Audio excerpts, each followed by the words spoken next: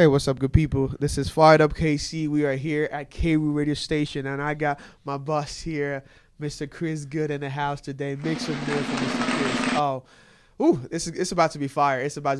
I'm honored to have you here today. Man, I'm honored to be here. Thank you for saying yes to come today, because this is about to we're about to have greatness in the house today. Absolutely. And by the way, I've watched a couple of the videos on YouTube just to get ready for this. It's awesome what you're doing. I really love that. Man, thank you guys for tuning in. This is Fired Up KC. It's the only show that brings you motivation, inspiration, just to inspire people to pursue purpose. Now, I got my main man here, Chris Goode, the founder of RubyJeans Juicery. Chris Goode, yes, Chris Goode, the founder of RubyJeans Juicery. He is inspirational. He actually is more of a natural juice, and you're about to hear his story in a minute. And man, I was inspired by just watching. I've watched it probably like 10 times, just one video, just like being inspired by the work you do. It really inspires me. But yeah, let people know what is RubyJeans and how did that start? Oh man, short version. Okay. My grandmother, my late grandmother is RubyJean. Okay. She died at 61 from type 2 diabetes. Never had the understanding of health and how to treat her body from a nutrition standpoint or from a fitness standpoint. Yes. And ultimately, she unfortunately ate soul food for 60 years until it killed her in her 61st year. Wow. And I took the pain of that and channeled it by way of a long, winding road into encouraging people to live healthier by way of a absolute contradiction, knowing that my grandmother never got into health. So just telling people a real story that is my family story by way of losing my grandmother, and sharing her story with the masses, and hopefully they get the desire to say, hey, I at least want to try to be healthy. Yes. So ultimately, it's named after my late grandmother. Wow. So now, how did you get passionate about juice? Because you say you like juice. How did you get all into that? Juice. So I played football through college, and I was a relatively fit person just by way of working out and having muscle memory and those things. But I ate pretty much whatever I wanted to eat. I would just spend 3 hours in the gym and like, oh, I'm good. Let's go get a pizza, a cheeseburger, whatever it is. Yeah. And so, I would travel for work for about 4 to 5 years. And in my off time, I would travel with my free points and go see friends. And I had a couple of buddies that moved from Kansas City and St. Louis to LA. Okay. So I'm visiting these guys, and I get to LA, I'm all hype. I'm like, yo, I'm in LA. I want to do all the stuff that tourists do when they're in LA. So I get to LA, and I'm all excited. I get in the car, I got on my new sunglasses that I bought just for this trip. I still got the sticker on them. and they're like, hey, man, welcome to LA. And I'm like, where are we going? They're like, oh, before any of that, let me tell you what, we're not going to eat today. Yeah, exactly. My eyes did the same thing, and I'm in the back seat, and I was like, "Wait, what? Where am I at?" Wow. And so they explained to me that they were doing a 7-day juice cleanse. Oh, and I thought to myself, "Okay, self, you visited the wrong place this weekend." Because I'm completely foreign to juice or any of that. So the next day, they showed me a documentary called "Fat, Sick, and Nearly Dead," and it just, I would recommend it to anybody. There's 2 parts. Watch part 1, and it really resonated with me. And it basically showed a guy that was struggling with his health, that had really good finances, really good access to health care, but found himself taking several different types of prescription medicine daily. And instead of continuing that cycle, he said, you know what? I had the best doctors, I had all the right answers around me, but nothing's fixing me. So he did his research, and he landed on juice cleansing. And he decided to juice cleanse for 60 days, for 2 months straight. No solids, just fresh, raw fruits and vegetable juice. And I watched this documentary, and I'm looking at it, and I'm thinking, like, man, by the end of the documentary, he changed his whole life. And I'm thinking, so he was able to change the trajectory of his life in 60 days, but my grandmother, literally in 60 years, never had that moment of clarity, moment of come to Jesus, whatever you want to call it. And it killed her. And so it struck a chord with me. I came home, did a 10-day juice cleanse myself. I don't recommend that to anybody right out the gate. It's a little aggressive. For your first time, 60 days, that's nuts. 10 days, that was difficult. Is that like a Daniel fast kind of ish? Not really. Not really. Day and fast is what, like nuts and vegetables, grain. Vegetables, yeah. You don't eat anything that's like maybe sugar or carbs, basically. Well, so on the juice cleanse, it's just drinking raw fruit and vegetable juice. For us, it's cold pressed juice. For however many set days. I did my first one for 10 days. I had no clue what I was doing. I was making the juice at home myself. The recipes were disgusting, and it was tough. But by the end of that process, I felt amazing. I felt alive. I felt more in tune with myself than I had in several years. So I fell in love with juicing right there, right then and there. Wow. So do you think it was more about the juice or more about the discipline you had for yourself that really changed your trajectory? I don't think it was necessarily just arbitrarily the thought of juice. I think it was the way it made my body feel. Thinking that I had been healthy for all these years just from working out and being so physically active and never having that second component of, just eating right. So adding that component was like, wow, it blew my mind. And it just made my mind more clear, more fluid, and more lucid. And I was like, man, there's something to this. And so I fell in love with it, and I started carrying that message to my family and my friends. And I started visiting juice bars as a consumer literally across the country because I was traveling for work. And so I fell in love with the culture of juice and health just from being introduced by my boys. Wow. That on its own is inspirational. Now, we see you as RubyJeans Juicery, big RubyJeans Juicery. Now, let people know how you really started. What was that all about? How did you start, like, your first day and doing this process? Man, so from the time I woke up, the first time I had the idea, I was traveling for work, and like I said, I had fallen in love with juicing already, from a consumer standpoint. So I was getting, pictures and grabbing menus and going to juice bars everywhere, and I even had a traveling juicer. And so I found myself on this particular trip, I would work 3 weeks of every single month in a different city. And so this particular trip, I was in 3 different cities.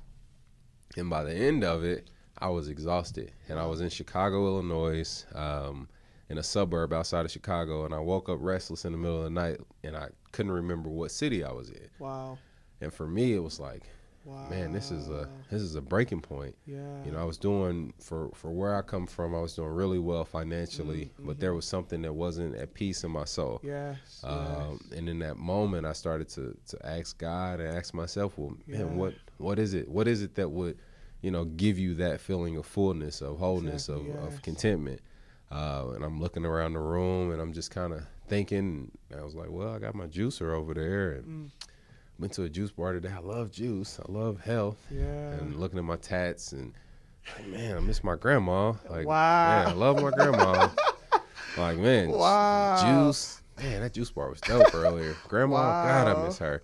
Grandma juice. And it's like God was like, Chris, open a juice bar, honor your grandmother. And I sat up in the middle of the night and start pacing the room like what?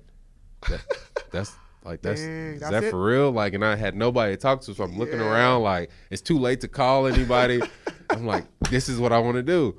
And so I got hype, and the name didn't hit me right away, but I knew that task was laid in front of me. I knew that I had like really stumbled on my purpose. And over the next 2 years, quit my job way too fast. I took all the wrong steps you probably should take in order to start a business. I had a little 401k built up, had a little cash saved, not much. Took a loan from a friend, charged up credit cards, got every door shut in my face, known to man. Had friends laugh at me. My mama worried, she prayed with me. My pops doubted that it would work. I had a lot of obstacles in between this 2-year span. But I had times where I got discouraged, and I would let it fuel me. I would get discouraged, this building, I fell in love with this building. Nope, door closed. And that happened on and on again until I got really, really quiet and back into like kind of a pensive, meditative state, and just like, okay, God, you gave me this. Where you want me to go with this? What's the name of it? And it just started to unfold. Doors started to open, and about 2 years from the time that I had this moment, I opened the doors to our first store at 40th and Broadway, a little tiny 700 square foot space that I literally put every single ounce me, of finances, of grit, of passion, of emotion, of tears into this place, and reached the peak of my life, man. July 25th of 15, and you know, stood next to the mayor at that time, Sly James, and an assembled audience of all of my closest friends and family. People had flown in from across the country. The news was in front of us. And it just, you know, it was like a moment that I'll never forget. And, you know, we just passed 4 years of being in business, but that was how we started. Wow. So what you're saying is it wasn't better. It wasn't easy. Like it was, because I thought it was like, you know, you start one night and the next morning you're RubyJeans. That's what I thought. No. Tell me it wasn't that easy? No, I mean, when you dress like you and got glasses like that, maybe you can do that, but it didn't work out like that for me, man. It was tough, man. It was tough. It was, you know, it was the culmination of organic research from a consumer's perspective, where I didn't even know that this was what I was passionate about from this angle. And it was just pure grit and muscle and so much thought and concerted effort and failure. So many no's to just get that one yes, that first deal. But it took everything I had. How were you able to deal with the people who said you couldn't do it? Who said, "Man, it's not plausible. Why would you do this?" To be honest, man, initially it hurt because that perspective was coming from people that I cared about, that I loved, that didn't have this. They didn't have this desire or this idea or this passion or this purpose in front of them, so they couldn't even fathom what I was talking about. Like juice, like, bro, what are you saying? Like, we are in Kansas City, Missouri, and you want to open a what? Wow. And it hurt me, man. It hurt me because I felt so on fire for the idea. So initially it hurt me, but as I sat back, it gassed me up. And not to prove people wrong, but to just know that, okay, it's time to shut up and go to work. So it hurt. It was discouraging. But in the end, it was really, really a huge proponent of whatever level of success that we've reached. Do you think if you told people you were going to open a barber shop, it would have been easier? They would have believed you? Probably so. Man, I'm a black dude. Like, yeah, you got a crispy fade. Like, yeah, you probably, I know Tyrone and them over there. You probably can get them to cut for you. I cut hair. Because I've seen your documentary and you were at a barber shop, the whole interview. And I was like, maybe if you did that, everyone was like, yeah, you should do that. That would have been fun. Yeah, man. I think as a black man, there are certain stereotypes, and nothing against, you know, barbering or the beauty industry. I think it's a phenomenal industry. It's very important. It's a huge proponent of what we are. But I think that it would have been more understandable because here I am, a black man, saying I want to open a juice bar in the middle of the city, something that's literally never been done by somebody with this hue in the history of our city. So now, seeing you do what you do and being able to come where you are today, what do you think about when people tell other people that's impossible? What do you think about impossibility? Man, I think that it is such a thing. One of my favorite taglines, man, and I talk to kids so much, and I tell them that it is possible. I say it's possible, but it's for me, there is an impossibility with things if it's not preceded with passion, right? If you are starting something and you have this big lofty dream, and typically there's like this pot of gold at the end of this rainbow, and passion wasn't really at the forefront of that dream. I think that pot of gold for me is impossible, right? But if passion is first, there's literally nothing that's impossible. So basically, what you're saying is they should get fired up. Is that what I'm hearing you say? That they should fired up, baby. You right here, fired up, Kansas City. You got it. Basically, cool. I mean, man, I'm inspired by having you in the same room with me because what you're doing, it's motivational. It inspires me as a person to know that I can actually do what I want to do. I can be able to make moves and see it happen. Here's the wild thing about that. There's like this reverse inspiration that occurs in a moment like this, because for you to say to me, man, that's inspiring, for you to sit here and you to tell me the story, for me to know this story, that inspires me, man, because I look at you, young, sharp, black man, you know, super, super bright future. It's obvious and apparent just by looking in your eyes. And for me to be able to inspire you, man, that's a blessing to me. It's inspiring to me, because if I listened to those people that said, man, you can't, or you won't, or it's too much, or it's too tall, or it's too long of a journey, I don't get the chance to inspire you. So that inspires me, man. Wow. I think I wish you just get a pulpit. Like, this is just preaching right now. I want to leave the studio and just run away. Like, I just want to run right now. I feel like I just want to run. Man. Okay. This is too much heat. You guys need to like calm down. Okay, this is too much heat. So we'll take a break. Let's take a 3-minute break. Let me dilute what I just got in right now. So we're back in 3 minutes. Just 3 minutes. Just stay tuned, and we'll be back in 3 minutes. All right, I'm taking. Are we on?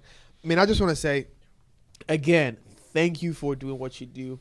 Thank you for inspiring. Thank you for showing us it's possible to do what you believe in, you know, and it's speaking volumes, even though you might think it's just you doing juice. No, it's not about the juice. It's more about what you being able to do what you do inspires me. And I'm like, man, I want to be like Chris Goode. I really want to be like you in my own different way, but with that same motivation. Yeah, I respect that. Thank you.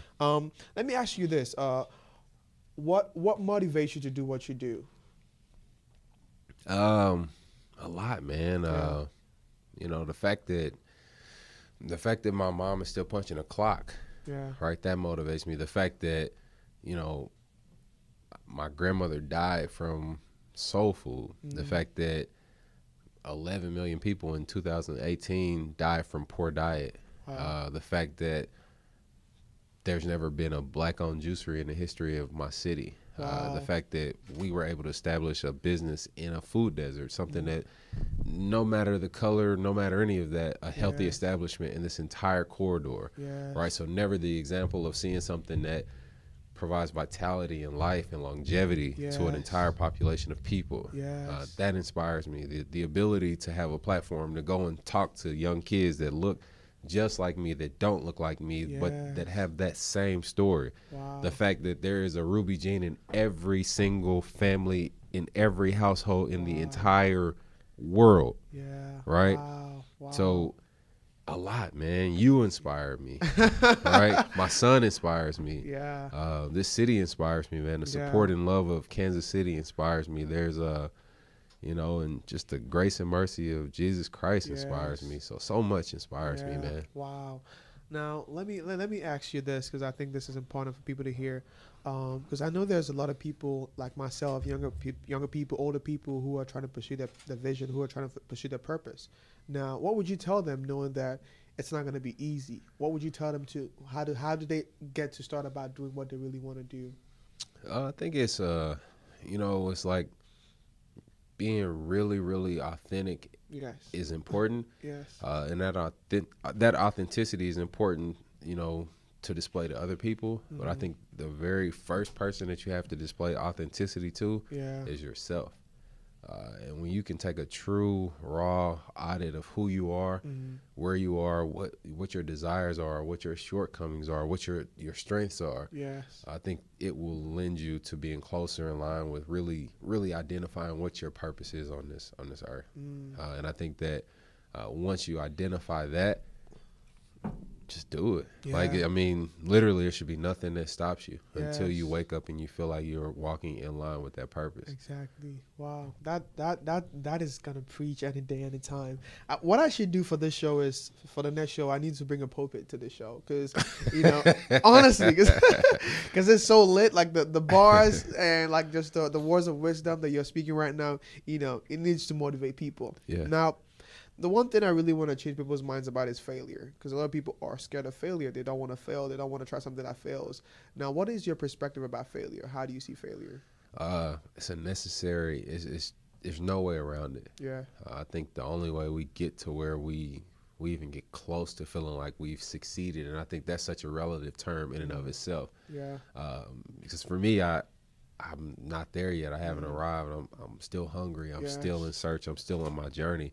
And there's so many obstacles, so many lessons that have come that from the onset it can look like failure, but really for me it's just God redirecting me. Like, oh man, that door closed, but this door, once you get over here, is so much brighter, it's so much more beautiful, it's so much more friendly. And it's like, you have to go through those dark times. Yes, Like there literally is. I don't want to be cliche, but it's like it's so true. Yes. Like there literally, without rain, there is no sunshine. Like and the more and more I fall in love with my journey and my process. Yes. Like I realize that, man, the harder I fall, like the higher I'll rise. Yes. Wow. Every single time. Wow. Every time. But it's like there's this this scripture that's been hard on me, and I don't really remember scriptures like this, but it's Hebrews 11:1, and it's just talking about faith, literally about faith, and it's, you know, it's ultimately it's the belief in things that we cannot see. Yes, yes. Right, and there's things right now in my life that are present that if I look just 6 months ago, a year ago, they were not here. Right, they were not here, but I had to believe that they would arrive, because if I didn't, like if I didn't feel like they would get here, then maybe they don't arrive. But it's like really having a deep-seated faith. Yeah, let me quote that scripture for you. I think it's faith is the substance of things hoped for, the evidence of things not seen. Give me a pulpit. Let me preach real quick. Come on, man. Come on. I told you I didn't appropriate it in here. There you go. But, I love it, man. It's just awesome. I just love it. Now, let me do this real quick. So, what is it like to work at RubyJeans Juicery? What is the environment like? What is the culture? Culture is something we're constantly evolving, constantly building, and I believe it starts from me. But I'd like to think that it's a culture of family. I look at every location as if it's my grandmother's home. Wow. Right? Her face is huge on every single wall, that every location. So I want you to feel like you've stepped into my grandma's presence. And for what I remember and what that meant for me, it was family, it was love, it was comfort, it was trust, it was home. You know, it was soul, it was, you know, it's humility. And I think that's what sets us apart. Is, you know, there's a ton of juice bars, a whole lot of juice bars, a whole lot of people that make juice, make smoothies. But what we embody is something that just feels like home. Wow, that's awesome.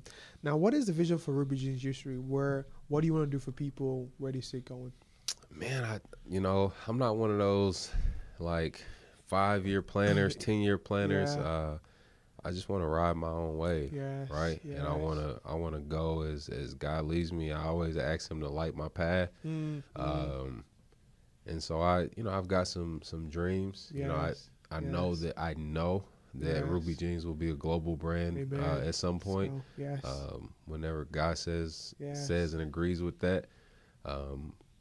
But that's it, man. I just want to take it one step at a time. That's beautiful. Now, so this morning while I was, because I always do this, my routine in the morning is to like listen to maybe an inspirational book or inspirational teaching.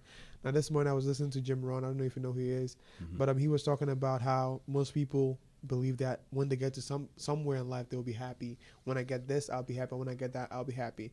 Now, he said that will never happen. You know, you need to actually convince yourself that you're doing good and be happy where you are and not think you're going to be happy when you get there, right? Now, in line with that, I want to ask you being able to succeed this far, do you ever take a break and be like, you know what, I'm killing it, you know? You know what? I don't. I think I have those moments where like I'll be moving too fast and then like I'll get a glimpse of my grandma's face on a bottle, or you know, I'll slow down enough to gain perspective and kind of step outside of myself, and I have those moments where I shake my head like, wow, God, like you're amazing, you know. And so no, I never really, you know, I mean, I get excited about stuff, you know what I mean, but I haven't hit that point where like, yo, I'm doing it, you know what I mean, because we haven't arrived to anywhere close to where I think that God is leading us, man. And I think there's beauty in humility. And I have so much respect for it. And honestly, man, this journey of creating something that is from scratch, it will force you to be humble, or it'll force you out. Wow. Now, who would you say that inspires you? Or maybe let's do this. Who inspired you as a kid and who inspires you now? You think it's inspired me as a kid and now. I'd have to say my mother on both. She just, you know, just the hardest working person that I've ever met. very humble, very a beautiful soul, very gentle. Yes. And the same has been true now. She's been like my rock for my entire 35 years. Yeah. What is your one word that keeps you going? What is your one word? Or maybe 2 words, or maybe 3 words. Something that you think, okay, let's put it this way. What is an advice you've gotten so far in your journey that you think you've been able to carry on with you, that has helped you in your journey, basically?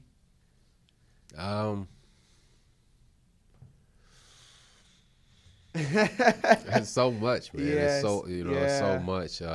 Yeah. But I think the biggest word for me is passion. Yeah. And that passion carries through for me is God, family, and success in that order. But it's passion that bleeds through as the connective tissue to all 3. Yeah. Okay. Now, let me get to this section where it's a little bit on the easy flow, because I know you heard the Kanye West song I played earlier. Now, I'm not a big Kanye West fan, but I've seen the whole thing that's going on right now. And I want to see, do you have what is your perspective of the whole thing that's going on with him and his transition and the music or whatever he's doing? Man, I tend to stray away from things that involve faith and really, really strong sense of like celebrity and fanfare. Yeah. I think that for me, God is such a delicate subject. Yes. And it's always a journey, and not to speak from like this perfect standpoint, because man, I fail every single day. True, right? True. And so I couldn't judge Kanye for anything. Yes. But for me personally, I tend to keep, like entertainment and celebrity completely separate of my faith. Yes. So I honestly, I don't even pay attention to it. I notice it, and then I kind of go the other way. Okay. Yep. Have you listened to any of the songs though? I couldn't quote anything from one song. I've heard it. I tried. I listened to it when it dropped, and I don't know, man. I just couldn't find it. So Yeah. So, okay, let's do this before we get to a section where I'm going to ask you 3 things people do not know about you. Now, what would you tell a young kid out there watching you today who says, man, you are my, you're my icon? What would you tell them what would you tell them? I'd say thank you. I'd say thank you first and foremost. And I would say just, whatever you see in other people, like whatever you like, wherever you look and you draw inspiration from, just know that there's like such an abundant amount of inspiration in yourself. Exactly. Yes.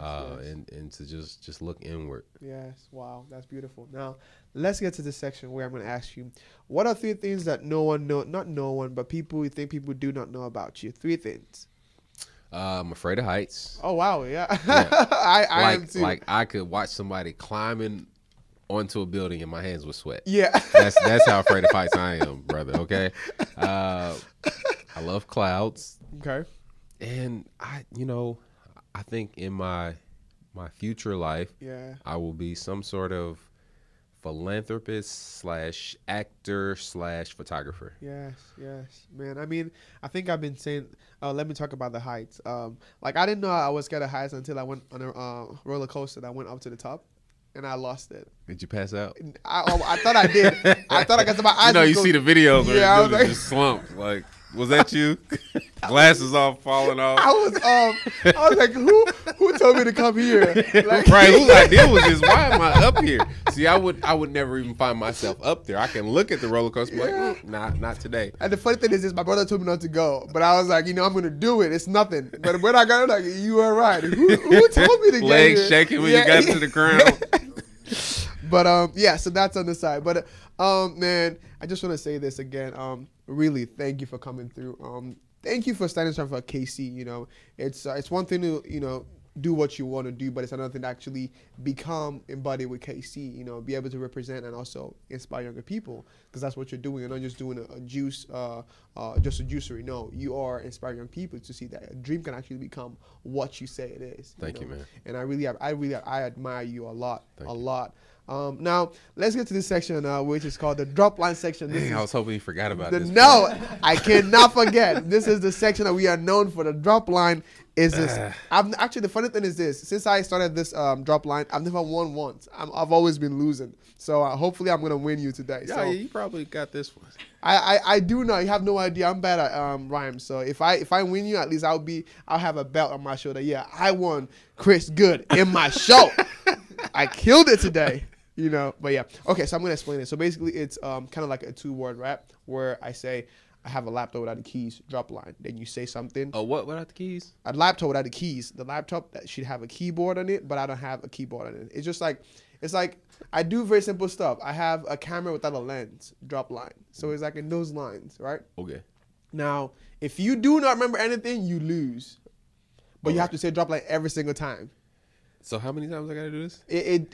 Till you do not have any words to say, then you lose. So, but if you still have words to say, we gotta keep going until I lose, which doesn't go so far because my English is not the best. So that's your advantage. So that's my excuse.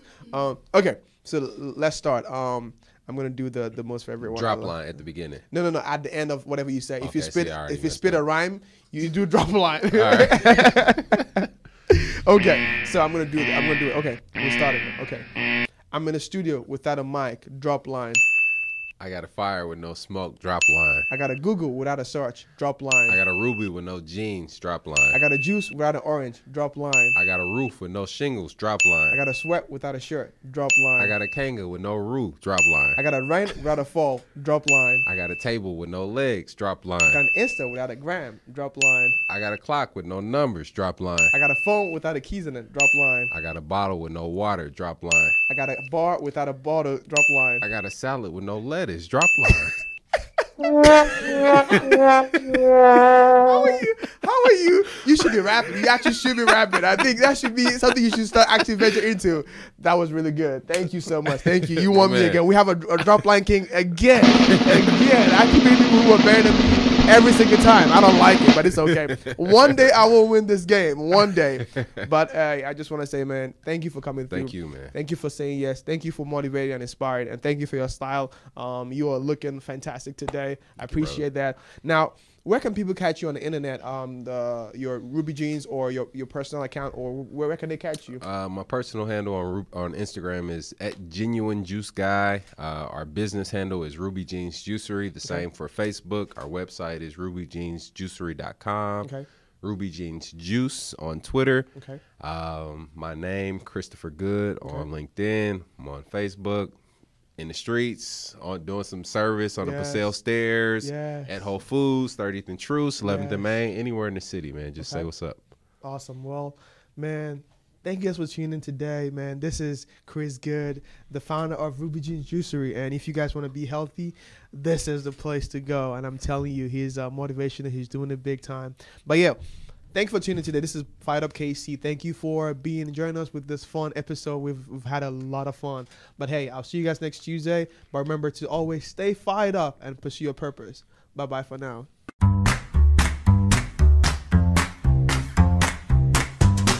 Hey you guys, I'm Mel, so make sure you keep watching on Firedup KC. And I'm Reagan. Make sure you subscribe.